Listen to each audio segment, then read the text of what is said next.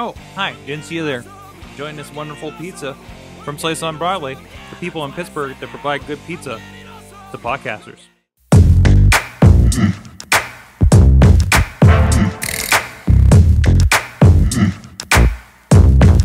Hey guys, it's another awesome cast, awesome chat, talking with some of the awesome people in Pittsburgh. Please check out awesomecast.net for all the past interviews and all of our recent stuff for Awesomecast, talking tech news from Steel City State of Mind. Subscribe to us, share it if you like it, and so much more. So with me on the couch in the studio this week, we have our friends from Looking for Group Pittsburgh, a new place. You guys, as we're recording this, you've been open a week, right? 1 week now. 1 week. Ed Batson and John Lange. Lange. Okay. Joining us on here. How you doing, guys? Awesome. Been having a really good week, and our Kickstarter's doing really well. Everyone's really excited about the space, so it's really cool to see people actually coming in and playing games now. I found you guys. Well, I found you about a month ago, and again, the article came out. You guys are getting a little bit of ink, haven't opened up and everything. So first, tell us, what is the concept? What is Looking for Group? So it's a mixed co-working and gaming space. Right now, the gaming side is open, and for the gaming, you can go in and pay by the hour to play on Xbox Ones, PlayStation 4s we use, or PCs, and they're all sort of current gen setups. And we have a bunch of games available that people can just play there, or if you have your own Steam account, own Xbox account, whatever, you can just log in, download your games, and play with people right next to you. We have 5 PS4s, 5 Xbox Ones, where people can just sit next to each other, play games, and 10 PCs all in a long row. You can just sit there and play with your friends instead of being online, far away and not being able to see them very well. That's awesome. So you guys are, it sounds like you guys are bringing back the LAN party idea that we used to have back in the day, right? Right. A lot of our stuff that we want to do and that we're doing is really LAN centric. So specifically for PC stuff, things like Artemis, which is a bridge commander kind of simulation, like you're on a Star Trek ship, and there are 5 stations that all have their own UI, their own sort of game that they're playing, engineering and science and navigation and weapons, and you're all working together to do something, but all being in the same place means that you are all able to yell at each other and do stuff. So I'm pulling this up. So this is like a Star Trek party game? Yes. Is that right? It is awesome. So, and of course the people we pulled up here are completely Star Trekked out, ready to go for this. Right. That's awesome. Yeah, it's a really cool game, and it's one that not a lot of people have heard of, and that's sort of the other aspect of it. We want to, we're really looking toward community and like pulling in people to play new games they haven't seen before, things like Artemis or Speedrunners or a bunch of smaller games that people wouldn't normally see sitting in a GameStop or what have you. Mm-hmm. So I know this is it seems like there's new gaming things coming up all over the place around the Pittsburgh area, the greater Pittsburgh area. We've talked with our friends at the Coin-Op Hall of Fame in up around up north of the city, up around Hopewell. Did you get kind of spurred? What was the dawn of this? Is it because you saw so many other people doing this, or this was like a concept you guys had first off? I think it's one of those things that everyone who plays games has in the back of their mind, that they are like, we should build a gaming place someday. I think that everyone thinks that. And so we've always kind of kicked it around in the back of our minds. I'd also been kicking around doing a co-working space in Brookline. I live in Brookline and have wanted somewhere to go that's nearby, not on the East End. And I'm with you. I've wanted something in Beachview for the longest time, and now I'm going to Allentown, which isn't horrible, but still I got to cross 51. Right.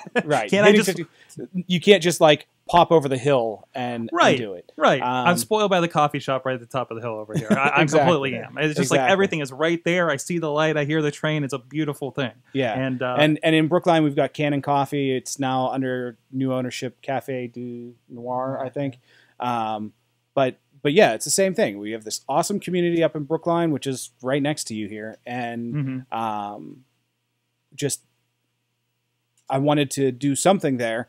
And we started looking at the numbers early in the summer. We're like, oh, this is actually possible to do.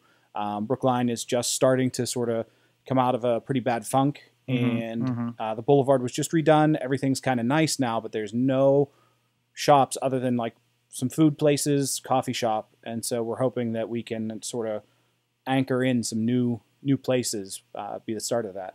We have an interesting neighborhood thing that happens here, because I think obviously Beachview up here, we're getting very neighborhood guys if you're not very local into the South Hills or anything, but Beachview here, like, we're tucked between Banksville Road and West Liberty, and I feel like if you don't have a reason to come up here, you're never going to.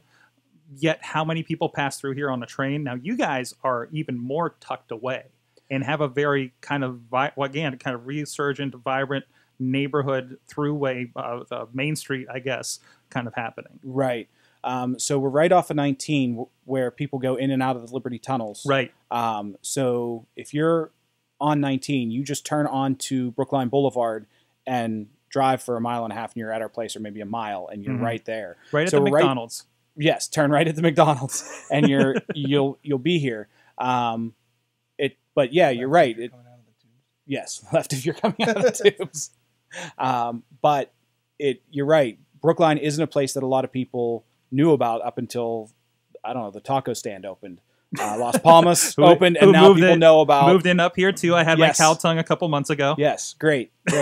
So you don't even have to go that far to get it. Exactly. But that's really what got people to notice Brookline again. That's awesome. That's awesome. So Ed, you haven't talked much. I want to make sure we're talking. So what's your role in all this? I'm an equal owner. I will be the face. I'm the sole employee, so I'll be in the store while everyone else is. I mean, everyone else is going to be in from time to time, but it's going to be my primary focus, so that I can really focus on it and, you know, be a steady face for people to know, for people to meet. That's it. To conversate with, right?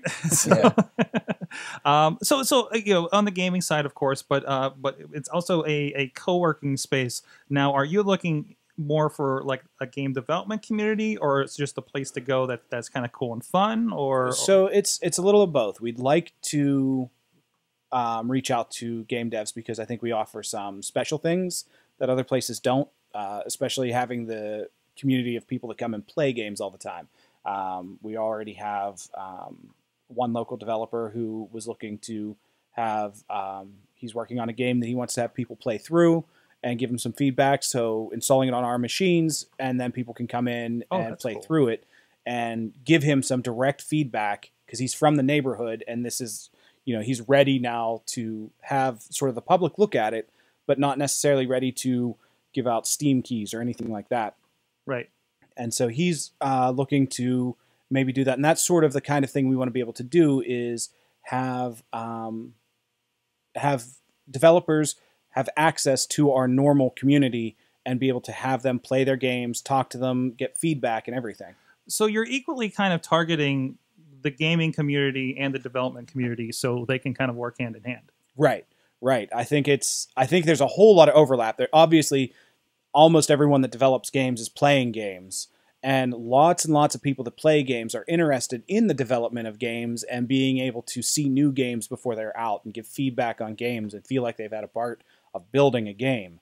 So I think bringing them together totally makes sense. That's awesome. So, but again, you don't have to be a developer to come in. So anybody can move in, just if you need a regular space. And that's separated from the gaming areas? Yeah, that's separated from the gaming area. The gaming area is open from 2 until 10 most days. If you are in the co-working side, you can come in 24/7 access. But we have big double doors separating them. The sound is pretty isolated, and even still, you know, it's not until 3 or 4 when kids actually start coming in. So it's normally later in the day. So everything is separated off, and you don't notice it very much. Whenever you're in the co-working side, you don't really notice it unless there's a lot of people and a tournament or something like that going on. Right. It's not too different than a co-working space in general. It gets a little loud. Yeah. I've noticed in my first month there. And it sounds like it seems like it'd be a different vibe than a normal co-working space with a bunch of startups. Yeah, it's definitely a different vibe. And it's, I don't know, I feel like there's a lot less, angry frustration that sometimes happens at co-working places. Like one person's having a bad day and everyone else kind of quiet and like avoiding that. Whereas whenever you have a bunch of people having a great time outside, even if you're having a bad day, you go out for a walk and you go walk past some people having a good time. You maybe stop and play a game for a second and clear your head. And it's easier to do that there, I feel, a little bit. That's awesome. That's awesome. So tell me, you mentioned the Kickstarter you guys did. You started this at the beginning of the summer? Yes. And you're already open. Yes. That's amazing. That is mostly Ed and our friends helping us out. We had some great help from some contractor friends, awesome help from a friend who's great at drywall finishing. He's ridiculous. That's great. A friend who just knows everyone and paints, and just so many people came and helped us that we were able to really blow through and get open really fast. And then you did have a Kickstarter. I can't believe I missed the Kickstarter when it came through. Well, it's still up. Actually. It's actually still up and going. Okay, Right. maybe I caught it in the first few days. So what are you guys doing with the Kickstarter? So the Kickstarter is, we opened with as much stuff as we felt comfortable spending our capital on, because we wanted to make sure we could stay open for a reasonable amount of time and actually build a customer base, rather than blowing it all on opening and then closing in 2 months because we don't have the ability to pay for anything. Right. So the Kickstarter is to expand early, basically. So buying more machines, buying more consoles, and expanding to the area what we can offer gaming and co-working. The first 2,000 was to add a couple of PCs, which we hit. The next 1,000 was to do something for the community, which is a sponsorship for 10 of the local kids to go through our Raspberry Pi class. We've hit that, and so there are going to be 10 kids that we let go through the Pi class, where it's build your own retro console, where they'll learn how to install an OS, connect to it, upload, download files to their Raspberry Pi, and they'll leave with a Pi controller and everything so they can take it home and go play with it. And that came from the Kickstarter. That's awesome. After that, it's going to be just a little bit more expansion, and then really what the community wants. We don't want to have too formulated of a plan on how we want to grow. We want to know what people want and grow that direction. Wow. So it seems like you're very community focused. What's been the reaction from the community for this? There's not like, oh, there's a gosh darn arcade moving in or anything like that. Everyone has been very positive, very excited. They're all excited that the kids have somewhere to hang out, which is something I'm kind of excited about. I live in Brookline. I know that if I were a kid in Brookline, I'd be really bored if I didn't have a car. There's a big cannon. There is a big cannon. We've shot by the big cannon. So.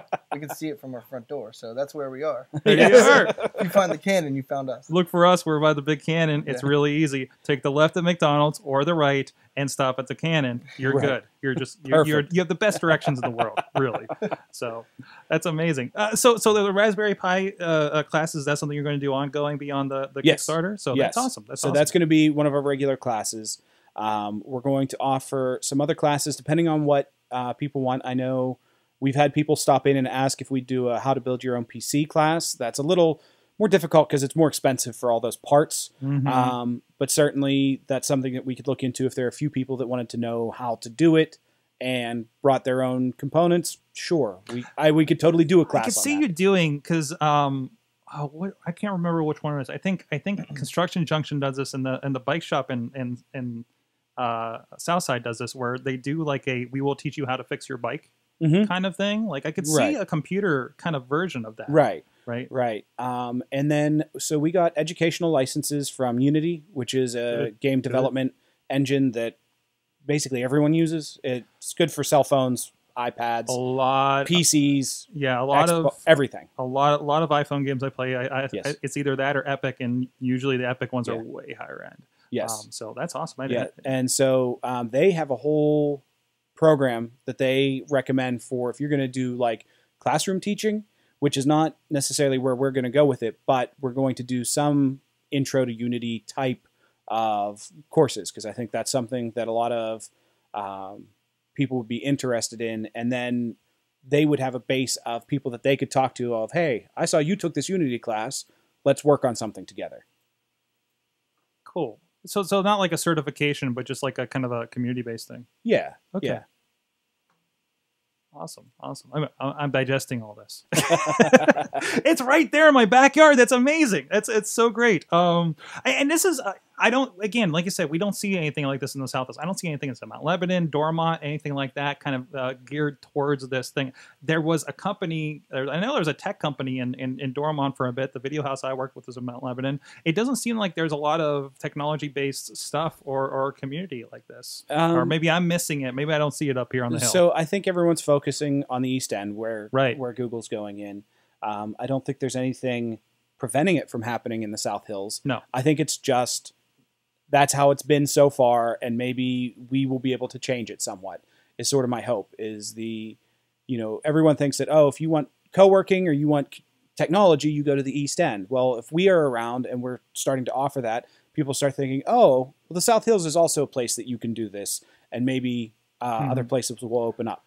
I know a lot of people have been trying to talk me into going to places like the Beauty Shop out there in East Liberty. I'm just like, I work myself. I don't want to commute. That's the point, right? And to go across the city seems like kind of against what I'm trying to do. And the thing is, they're great locations. Mm-hmm. They have amazing. Great offerings. Absolutely. They're wonderful places. They're just not perfectly located for everyone. Right. I feel the same way, where I wouldn't want to drive out to there just to work. Mm-hmm. And that's why I opened a co-working place so close to where I live, is so I can now walk to work. That's kind of nice. And that's one thing I'm seeing, I mentioned Work Hard before, and another great co-working space up in Allentown. Mm-hmm. Again, a neighborhood that didn't have a lot going on, and maybe has a little further to come than Brookline is at this point.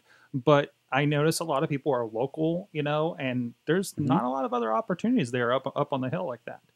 So it's really cool, and I'm looking forward to see what this kind of brings to this area. Maybe we'll get something in Beachview too. But in the meantime, I might be playing with video games with you guys on the regular. So we'll see about that.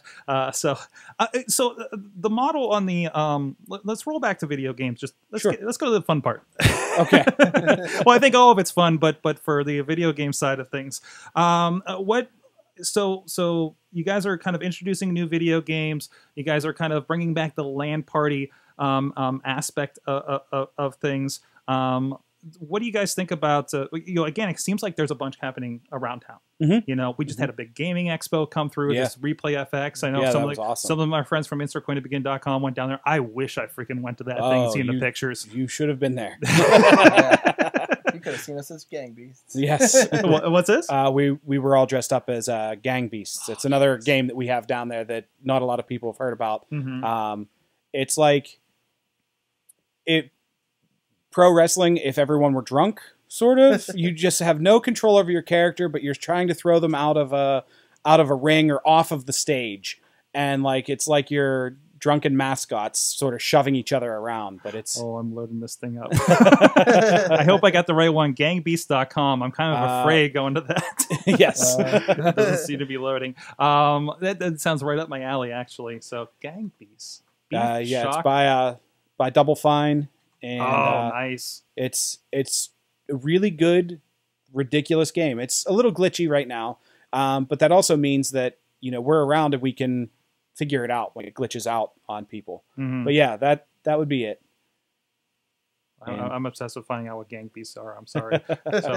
So you dressed as these? Yes. They dressed up as the mascots and went around. They had this big inflatable ring with a wrecking ball that we got in, and the four of us were all dressed up in our outfits, fighting and sweating to death. Oh, geez. But it was a lot of fun, and there were even people there that recognized what we were, which was super cool. If you're on the audio, it is safe to go to gangbeast.com. It's not what you would suspect it is, and it's just like these unicolored kind of outfits, and they're just doing goofy, ridiculous stuff. up there. So I love this because this is the whole. That's why I love like digging into Steam. You know, some of the guys on the other show are like, PC gaming, whatever. But this is where the fun, weird stuff is happening. It's happening on PS4 and the indie side too. But you're going to get more of this on the PC side, right? You're definitely going to get these weird one-offs on the PC a lot more. It's not like Gang Beasts can sell the 250,000 or 500,000 that is needed to make a console release successful. Right. But on PC, you can have one person sitting there for years making something ridiculous, and if they enjoyed themselves making it and could live their life, then you get to play the game they made. Much like how development's been very open on iOS and Android platforms. Yes. So yes. it's that kind of open thing. You don't have to pay the tax to Microsoft right. to put the thing out. I don't think people realize how much like Microsoft takes off the top. Oh yeah. In order to do same something. with Sony. Yeah. There's a huge amount of money and testing going into making console games. Right. That, I mean, consoles are also, people generally will buy whatever games come out on a console too. So there's, you know, the either side of it that you can look at, whether it's too expensive to start or you're guaranteed some amount of sales. But on PC, there's just so much available that's just weird and fun and unique that I really like. So you guys have been open a week. You've had people in playing games, doing stuff. What's the biggest surprise for you guys so far in you know, people come in and what they're playing, what they're doing? Ed? Train Simulator. Yeah, we were talking about that before. What is it? Yes. We have a line for Train Simulator. I turns out I had a copy of it. A friend of mine years ago sent it as a joke for Christmas, so I've left it as a gift in my Steam. And someone came in with a copy of it on disc. And they're like, I want to install this. And the disc copy is just basically a key vehicle for Steam. You still have to sign up for Steam. And he didn't know his Steam account. Right. He didn't know how to do it or anything. And I said, you know what? I have a copy of this somewhere. So I just gifted it to an account I created for LFG and set it up for him. And he was like, this is the greatest thing ever. And I was like, awesome, cool. I'm glad you're having a great time. And then other kids would come in and stare at it and be like, I need a turn on that. I've never seen that game before. Nothing's bloody. Yes. There's just, I think there's something, I don't know if it's genetic or what causes someone to be a train person and just love trains. And like, you know, there are people that go out and film trains as they come by and look for special trains and know all of the like very specifics about a train. But Train Simulator is built for people that are like that. And there are people like that in Brookline that love to come through and play the game. When nobody wants that on Beachfield, we got our own train. We got a train set right up there, and it's loud every time it passes by. I'm pulling up the trailer for Train Simulator to see if how epic the train simulator. Like I'm thinking, like I guess I'm thinking Railroad Tycoon or something. But this is like a full on. This is a full on 3D craziness, or I'm just getting in the trailer mode here. Like, yeah, it is. You set up your train and what you're pulling and your engine. And you sit on the train and you control the throttle and the brake, and you can go and set up your lines with how they're going to transfer the train and everything to make sure it's okay. You have to make sure that you're not going too fast on like the 2% grade. The trailer looks like Polar Express. It's crazy. it's what is happening here? And your dials and all kinds of stuff. And wow, that's amazing. Yeah, it's very thorough in its simulation. It's not a game that I would choose to play on the regular, but I definitely respect that it is very complete and there are people that love it. That's great. That's great. So like I said, I'm still amazed and just wowed by how quick you guys spun this up, and it looks like it looks like it's really together. What was the hardest part in the process of making this thing a reality? There were some hard building parts, which is well documented on your social media, by the way. Yes, there's building videos. If you look at the Kickstarter video, like you guys just put like this is the initial like introduction before you build everything out at the end of this. So this part of the video is walkthrough and actually possibly making the Kickstarter video was the hardest part that we actually had, because that took the longest. Because it started from the time we started till whenever we finished, because we kept saying we need to do this and then not doing it. But yeah, this is whenever we started out, and we had just planned everything out with tape and marked everything off with tape. There was still a walk-in freezer in the back that we had to completely dismantle and pull out. It was a 9 by 13 by 8-foot freezer. You can see in the back there's this gigantic butcher block table, because this used to be Marty's Market, and so that was their butcher block that they used. It had been sanded down hundreds of times probably, but it still weighed, I don't know, 500 pounds? 800. 800. It was so heavy. So heavy I couldn't lift it to gauge how heavy it was.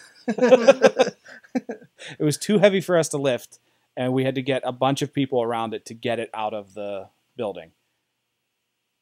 Wow. Awesome. So the Kickstarter is still going on right now. Wait, let's do a check-in. Where are you at with the Kickstarter? How far are you? Actually, you have beat your $2,000 goal, so right. It is happening. You're upgrading, right, and everything. So what do you have stretch goals on here? Or? We have some stretch goals on there for, like I said, the first stretch goal we met as well, which is the sponsorships for the Raspberry Pi. And then I don't know them off the top of my head. Right up here. We got half a pod at 6,000. Yeah. So what we're calling, we have a cluster of 8 consoles, all sort of back to back, and so you can do things like if you're doing Destiny fire teams and you want to do 2 fire teams back to back, or you're doing Halo, when Halo 5 comes out, we're going to have tournaments for Halo, and you could theoretically have 4-on-4 with everyone back to back playing against each other. So it'll be just like Video Game High School. Exactly. Which is on Netflix, by the way. I recommend it to you geeks out there. If you're listening to this, you probably will like Video Game High School. Right. So that's sort of what we're calling a pod, is 8 of those consoles with chairs, TV, and everything. So the next one is building out another one. We have room for a second full cluster of 8. And right now, really the people like both. They like the consoles a lot. They also like the PCs a lot. There isn't a lot of preference of one over the other, which we were kind of expecting. Whenever we started out, we were expecting, all of the consoles will be used all the time, and the PCs will be sometimes, or we'll be able to like start getting people onto the PC whenever they see the consoles are full. But that's not the case at all. People are really familiar with Minecraft. People want to browse the internet and play around with stuff, and people play on the PCs just as much as they do on the consoles. I wonder if you'll get a thing, because I mean, as cheap as PCs are, I think most people are getting the $200-$300 ones, and they don't have gaming computers. And maybe you guys will be a really good outlet for, I want to go play Crysis the way it's supposed to look. It seems like a good outlet for that. Yeah, we have some beefy computers in there, and we actually get calls saying, what kind of computer is it? And we've got an NVIDIA 97 or 970 in there for the video card, decent specs everywhere else. And they're like, oh, cool, I can come in and play. And really what I wanted was to make sure that when Fallout 4 comes out, you can play Fallout 4 and play it with mods in a year whenever those come out. Because that's sort of how I play Fallout. And I think that it's a single-player game, but sitting next to someone playing Fallout and being like, oh, look at this cool thing I found is really fun. Awesome. So are you going to do like a Fallout launch party or anything like that? Yeah. We're looking at a few events. We don't have everything set in stone yet. The next few things we're going to be doing are, for sure, our Halo launch party, where we're going to do a tournament the day it launches. We're going to do a rock band. Is that rock band launched today? So we're going to do like a build your own band and have sort of like a tournament, a battle of the bands with Rock Band. I gotta tell you what, we were personally very deep with Rock Band Guitar Hero. We got all this stuff upstairs, and it's just the upkeep on that stuff is tough. Yes. And then like, oh man, I guess, okay, we have the old guitars. Maybe I can get that keyboard thing they have this time, like that whole thing. Yeah. The drums. It would be really nice to just go play Rock Band. That's not freaking Dave and Buster's. Right.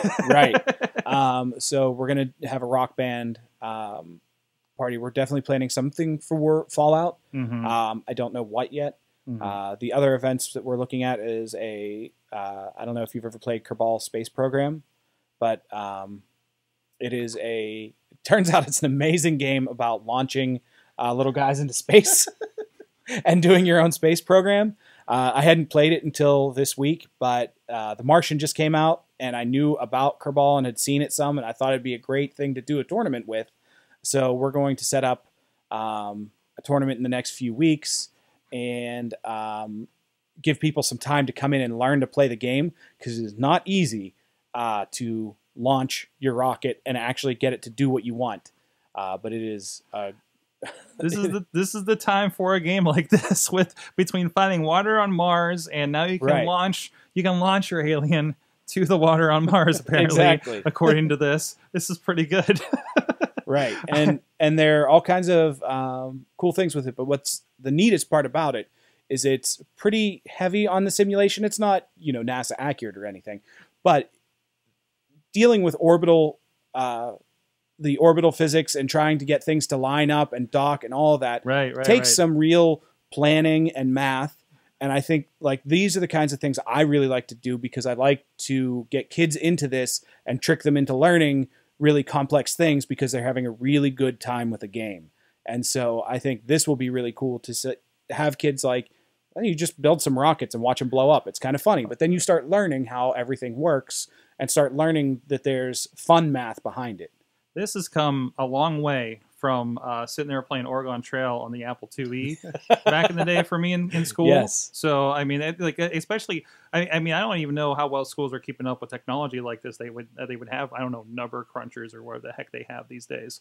It sounds like this is a really cool kind of resource to extend that, for sure. Yeah, and we're hoping to... We're train simulators. Train simulators. Yeah, and the people from the local library, we have an awesome library up in Brookline, have come down and talked to us, and we're looking at doing something with them to help with after school programs, or whatever kind of assistance we can do to figure out, because they have a lot of technology stuff they want to teach, but they don't necessarily have the knowledge of what they want to do. Right. And so, help them out and figure out what they can do to move forward. Is that a Carnegie up there? Yeah. Okay, cool. Yeah, because I know up in they just reopened the one in Beach View. It's a beautiful building up there.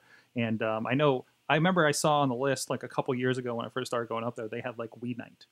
Mm-hmm. So it's they're definitely into that, and we've done some programs with them for Podcast Pittsburgh down at Main Branch, and they're huge on that kind of stuff. That's awesome, completely awesome to see. Yeah, and they have Minecraft on their computers. They do Pokemon Night, things like that. But they have kids that want to branch out more and not necessarily know who to push them to be able to learn more, whether it's in Unity, doing a Raspberry Pi, whatever.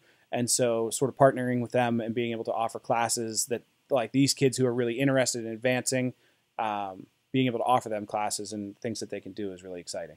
This is a question that I can't remember if I posed it last week or not to my gaming friends, but you guys are definitely into the kind of educational things. I don't even know if you have Wii U's over there, but we do. Great. Mario Maker, is that a good tool for kids thinking about game design or get them into it?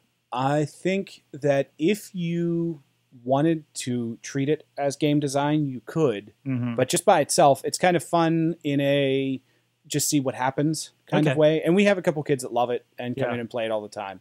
I think it's a really cool game, but I think that for a learning to do game design, there are a couple things that would be nice if it told you, sort of gave you the jump heights of Mario. So Mario has sort of two default jump heights. So you're not putting this impossible thing right in the middle of the board. Right. So because it leaves it up to you to test the level and see if it's possible, rather than it saying this is the maximum distance you can put between two blocks and still have Mario be able to make it, kind of thing. So I think though that Mario Maker mixed with a little bit of extra information would be great. And then getting some feedback on it would be really good for kids learning how to do it, because it's a great way to build levels and test your levels out. It's good. It's good. It's better than, I think it's a good introduction, right? Mm-hmm. So yeah, awesome. It's great. Because I haven't had my hands on it yet, but everybody freaking is getting it on this show. So I'm just like, again, like it seems like a good teaching tool, a good starting point. It's like the Raspberry Pi of your Wii U, or a little bit, that you can dive in a little bit. I mean, I remember back in the day, Mario Paint. Yes. Being a thing that people could get in and have a mouse and draw and not have to have a computer. I thought it was a great introductory to maybe something more creative like that. I think it's very much like Mario Paint, but better because it lets you share your levels, which is really great. And it gives you more feedback than Mario Paint does. Good. Mario Paint was you could paint and you could listen to it, but you weren't you didn't have a goal at the end. Right. You could do a picture, which is great. It was a canvas. Right, it was a canvas, but it wasn't necessarily goal-oriented, where this is goal-oriented, which helps a lot of people when they're trying to learn things. Although now Mario Paint kind of resurfaced a bit now that you can make YouTube videos of those crazy songs. Yes. So that's been very helpful for that. Awesome. So anything else coming up? You got some events and stuff. Let's the bottom line. People want to go check out stuff. They want to be a part of it. Where do they find out? Or maybe they want to talk to you if they want to start something similar in their neighborhood, wherever they might be. So our Facebook is right now the best place to check. We're updating our website in the next day or 3 to be able to get more information out. We have a blog. It's blog.lfgpgh.com, where we've put information on our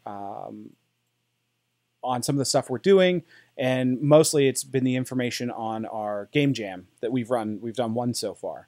But really show up in the shop. That's a great way to come get us. Ed or I will almost always be there, aside from right now, because we're here. You had to actually, it was a conversing. You guys actually had to find somebody to cover the shop. Yes. So we could get both of you here, which I really appreciate. Thank you so much for hopping the hill over for this. Please check them out. Ed, you got anything to end on? Say hi to this guy smiling at the front desk, Ed. To be fair, I think Ed is just trying to prevent himself from getting too excited about talking about something because it won't stop, and so he knows that happens. That's fine. That's fine. That's fine. What are you playing every day, Ed? I'm hooked on Kerbal right now, man. It's so fun. Awesome. Go check him out.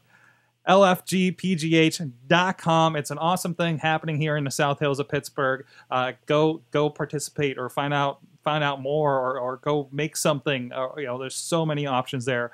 Check them out. Check out all the interviews over at awesomecast.net if you enjoyed this. We got some other video game stuff. Talked with our friends at the Coin Op Hall of Fame up there north of the city, and so much more geeky and awesome stuff in Pittsburgh and beyond.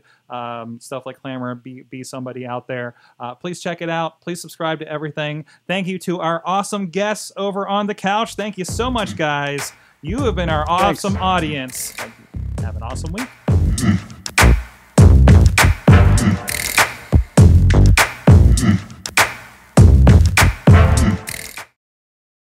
This show is a member of the Sorgatron Media Podcast Network. Find out more at sorgatronmedia.com.